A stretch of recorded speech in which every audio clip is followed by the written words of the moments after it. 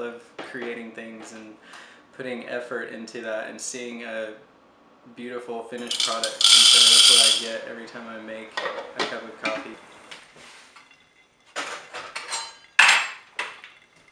Well, I used to believe that in order for coffee to taste good, you had to put cream and sugar in it.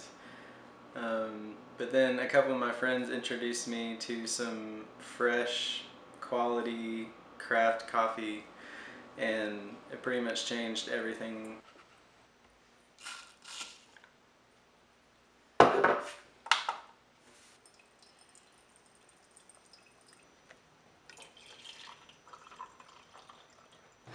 Keurig is just not good coffee. I mean, it's like made in, I don't know, it's just not good. I just don't like it. It's too quick. I like to slow down a little bit and just, I view coffee as more like as an art.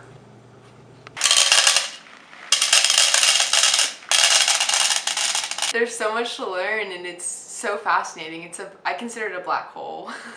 Like you fall in and then you're kind of stuck because there's so much to learn and so much to see and so much to do with coffee. It's kind of incredible.